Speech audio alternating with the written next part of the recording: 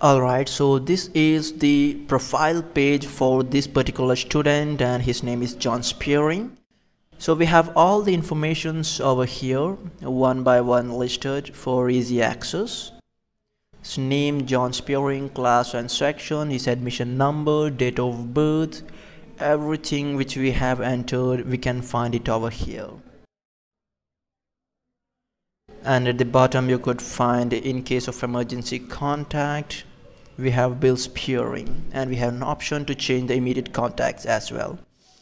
And we have the link to edit, so that the administrator or the person authorized can go ahead and edit the student information in case of any problem or any error. And then we have the tabs over here, that is academics, attendance and guardians. So since we have not looked into the academics and attendance, we will explore it later.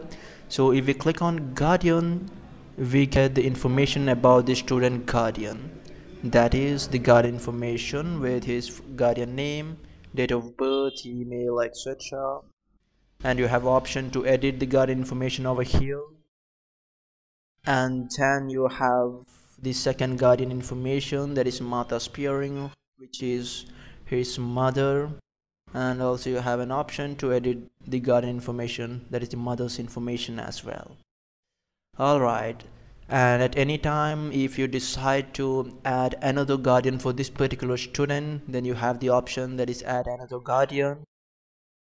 And so we can save n number of guardian for this particular student, and you can also go ahead and change the immediate contact for this particular student.